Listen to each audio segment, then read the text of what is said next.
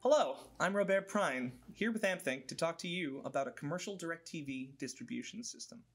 We're going to run through all of the parts and pieces that allow you to take a signal from a satellite dish with DirecTV all the way out to IP multicast distribution.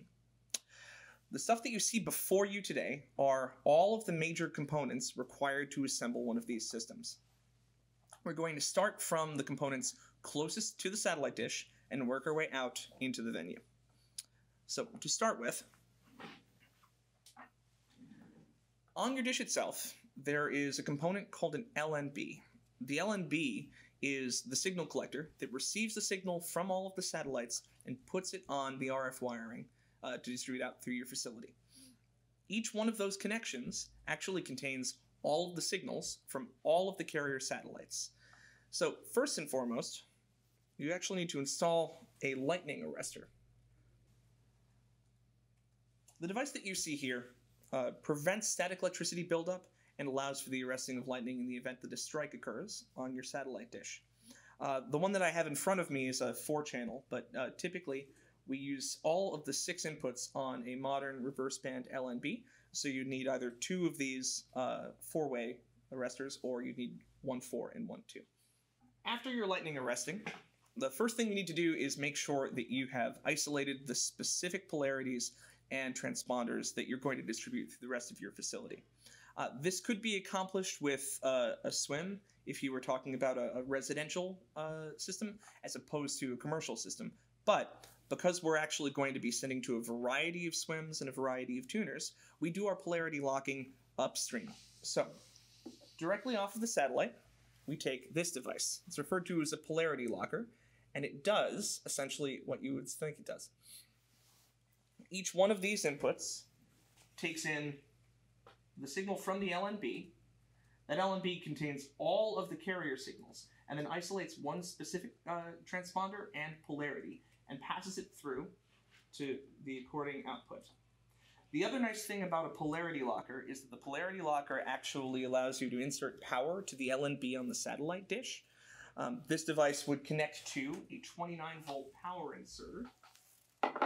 That's this device that you see here. That provides all the power necessary to run your LNB as well as the polarity locker. After your polarity locker is powered, your LNB is powered, and we've isolated individual polarities and transponder signals, the next piece is transport. We have to find a way to transport each of those individual transponders without a great deal of signal loss. Typically, we do this in commercial environments using a media converter. In this case, we have a Foxconn unit that takes in all 6 of our LNB inputs out of the polarity locker and actually allows us to transmit all of those signals over a single strand of fiber. Now, one thing to note, once you've polarity locked your signal, every single cable is directly wired as a 1-to-1 basis into each step in your distribution chain. So you'll note output 1 will match input 1 on your transmit. The same thing will apply on the receiver, into your trunk amplifier, and all the way down until we actually get into our SWIMs. On the receiving side, again, almost identical to the transmitter. This device has 6 outputs. And because it's independently powered from the inputs coming off of the LNB, because it has its own power supply, we expect that the output signal strength from the output on the media converter is going to be exactly the same as it was on the input side. One of the important things we have to look at in the satellite distribution system is being sure that our input and output voltages are appropriate for each of the individual components in the system that we're setting up. In fact, many of the components that we're going to look at today are built around stepping down the voltage to make sure that we've reached the appropriate gain for that specific step. One of the big reasons we have to be careful about gain is when we're using long-distance runs over fiber as opposed to using traditional coaxial cable, there's no attenuation of signal along those long cable runs. An important note for everyone out there, typically 100 feet of coaxial cable equates to about a 7 decibel drop. And so some of what we're going to do here is trying to emulate the drop that we would see over typical long coaxial runs. Now, after we complete our media conversion coming from LNB into our fiber transmitter, into our receiver, The next thing we have to do is make sure that all of the outputs are normalized. Now, there may be some variation because of the specific location of your dish relative to the satellite receivers. There may be some differences in the gain level that you see on an individual transponder's output, but that can be corrected for using a device called a trunk amplifier. That's what you see here. Now, a trunk amplifier's job essentially is to normalize the output for all 6 of the transponder signals that you receive in your system. They're very easy to operate. You'll note that there is a general slope adjust. This is for all of the inputs to the system as a whole, and then individual potentiometers that allow you to attenuate the signal or amplify the signal for each of those transponder and polarities. We are actually aiming for approximately minus 20 dB coming off of the satellite dish. So if you're actually using a meter, for example, a DirecTV meter or something similar that can measure an LNB input, a device like this would allow you to look at the signal coming out of your trunk amplifier and confirm what the actual gain is directly off of the amplifier. The same thing could apply for confirming that the outputs are healthy coming off of a polarity locker, or confirming that you're actually getting signal at the far end of your media converters. Now, again, everything is direct one-to-one, so your input 1 from the polarity locker comes into the media converter into the input 1 on your trunk amplifier. It's very important to keep each of these individual transponder signals correct throughout your signal chain, because when you get to the swim, the thing that actually lets you lock tuners and actually tune channels, if you have those transponders out of order, those swims will not be able to appropriately pull their content. Now, after you've made sure that your gain is leveled across all of your LNB inputs, the next thing we need to do is a little bit more attenuation. The minus 20 dB signal is a little bit too hot for our next step in distribution, which are your swims or single wire multi-switches. So in order to attenuate that signal somewhat, we have something called a trunk tap. Now, in this case, it's a 6 dB trunk tap, which means that every input into this device is going to be brought down minus 6 dB. So let's say that we're coming out of our trunk amplifier at minus 20. Out of the trunk tap, that'll take us down to minus 26. An important note about the trunk tap specifically, there are actually 3 ports for every signal. There's an input port, a tap port, and an out port. The input port is coming in off of your media transmission, but if you wanted to just pass through and not deal with any attenuation, you can do that with the output port. It'll just pass the signal straight through with no attenuation. But typically, if we're putting these in an architecture, we want to use our tap port, because that's what actually gets us that drop of 6 decibels. Now, the other thing to note about these pieces of equipment, much like the polarity locker that takes in our 29-volt power, the same thing applies for your trunk amplifier. A single 29-volt power supply will also power the trunk amplifier, and that power will pass through the taps in most of your other distribution equipment. Now, depending on the system that you're architecting and how many tuners you're actually building out for, you may need more than a single set of transponder inputs. Now, to do that, you would use a DirecTV rated 4-way splitter, something just like this. You would use 1 splitter per transponder or polarity, and then split it out as a number of separate inputs, depending on the number of COM cards that you're expecting to land on, or if you're distributing directly to set-top boxes. It's based entirely on the number of swims that you'll design into your system. In this case, the layout that we're looking at is specific to a single swim, but you'll see how that can be expanded as we continue talking through the distribution. An important note about a 4-way splitter is that you typically have somewhere between 5 and 10 dB of loss, depending on how many devices are actually connected into that splitter. We typically calculate it at an average of minus 7 dB. And what's really important here is this is typically the last step in attenuation prior to going into your single wire multi-switch. Now, the single wire multi-switch itself, it has an ideal operating range of between minus 30 and minus 50 decibels. So let's talk through each of our gain steps, attenuating from the media converter into the swim. Coming off of the dish, expecting approximately minus 20 dB, we've confirmed that we've set and normalized all of the output gains from the trunk amplifier to approximately 20 dB into the trunk tap. We attenuate approximately -6, which gets us to -26 dB, and then if we split with -7, we've gone from -26 to -33.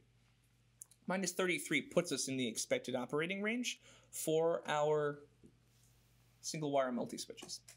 Now, this is really the heart and brain of most of a DirecTV system. This is a DirecTV DSWIM 30. Again, a SWIM stands for single-wire multi-switch, and this device is what's capable of tuning individual DirecTV channels, as well as pulling the channel guide information that is needed by a variety of tuners. Now, each one of these SWIMs actually requires an input from each of our transponders through our distribution system. So you can run a SWIM by itself just like this, with its own dedicated 29-volt power supply and the inputs from each of your trunk tap. However, you can also take a number of cards and aggregate them together in a device called a SWIM expander. The device that you see in front of you here is a DirecTV SWIM expander. This is designed to take 4 total DSWIM 30s, which is enough to fully populate a 4-card COM3000 system. Now you'll note the chassis to my right has 4 COM51 cards occupying 4 of its slots. These cards can each tune up to 23 channels. In order to do so, they need to take both of the outputs from this DSWIM 30. These are very simple to set up. You can confirm from the bottom the individual polarities that were tuned in our polarity locker are printed on the SWIM itself. They are also printed on the SWIM expander card. So I've actually removed the weatherproof nubs in this case because typically when we're mounting our SWIMs for commercial systems, they're in weatherproof enclosures in data centers and racks. Not nearly as much of a concern as it would be if this SWIM had to live somewhere outside, for example. So you'll note that the slot lines up quite easily. There is a post on the right-hand side here that lines up with a post on the SWIM itself. And all we have to do is insert the SWIM, press it firmly, and these tabs lock it in place. Now, once the tabs are locked in place, this can be connected up to the rest of your system. The same way that I mentioned earlier, like on the SWIM, where the individual polarities are written on the SWIM, they're also written on the SWIM expander. Let's see if we can get a good shot right there. So now that we have the card in, all we have to do is extend our hopefully post-split LNB outputs by polarity in the same order that we have them locked. 1, 2, 3, 4, 5, and 6. Now that takes care of getting your signal into your SWIM expander, but you do still need power. So if you'll note, the front of your SWIM expander shows 6 different inputs for power. In fact, the 2 in the center, 1 and 2, both take inputs from the same 29-volt SWIM power module. From the input module, we then need to send out one of these cables for each of our individual SWIMs. So we would remove the power nub that you see here, and then run a coaxial cable from the matching power connector directly into the SWIM. Once the SWIM expander is powered and all of the LNB inputs are passed into the SWIM expander, and we've powered this SWIM, we're ready to send this on to the comm system. Now, we mentioned before that all of these devices are a little bit sensitive to what the input levels are. So we actually do need to attenuate on the output of the SWIM before we come into the comm system. Now, much like we did a tap for all of the trunk outputs, we can also tap the individual SWIM outputs. This device that you see here is referred to as a Dre tap. And in this case, this is a -9 dB dray tap, which will take us down from -34 to -44. Math. That puts us in the appropriate operating range for the inputs on the comm system. Now, you'll note on your DSWIM, you have 2 SWIM outputs. You'll notice that on each COM51 card, there are 2 SWIM inputs. In order to support the full 23 channels that you can license for each COM51 card, both of the inputs on the SWIM have to go into the COM51 card. So we've fully attenuated, we've stepped down our voltage from our SWIM outputs, we've come into the comm system. And the comm system, which we'll cover in a separate training, specifically allows us to take and tune as many as 23 channels total on a single COM51 card and output them as multicast MPEG TS streams. Thank you guys. Hope that you learned something, and we'll be here again. Cheers.